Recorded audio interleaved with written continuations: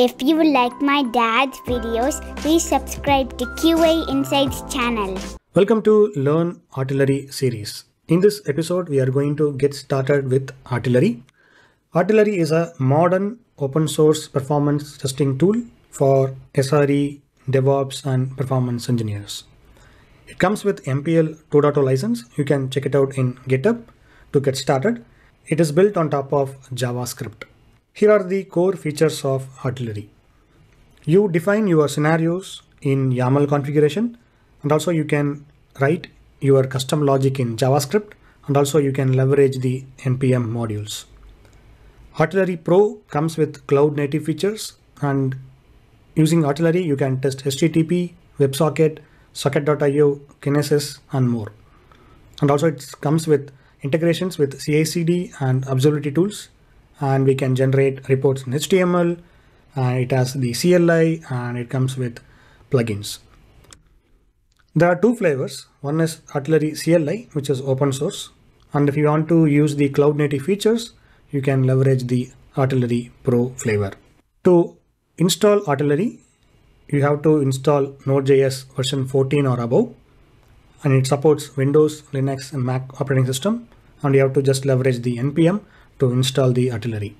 And after installation, you can verify your installation using the Dino sample application, or you can just type Artillery version, which will display the Artillery version.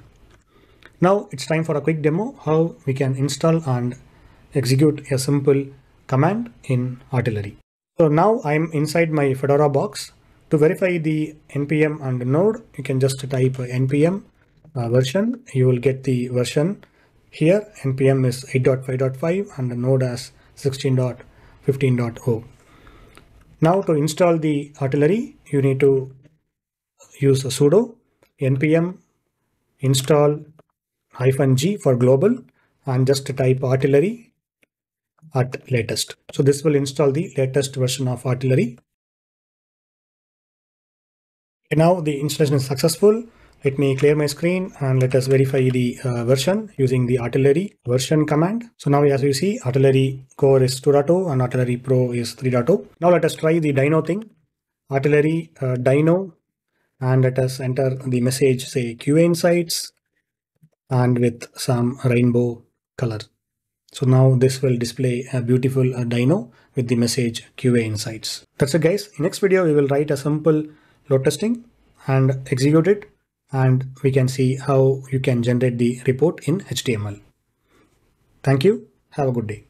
If you like my dad's videos, please subscribe to QA Insights channel.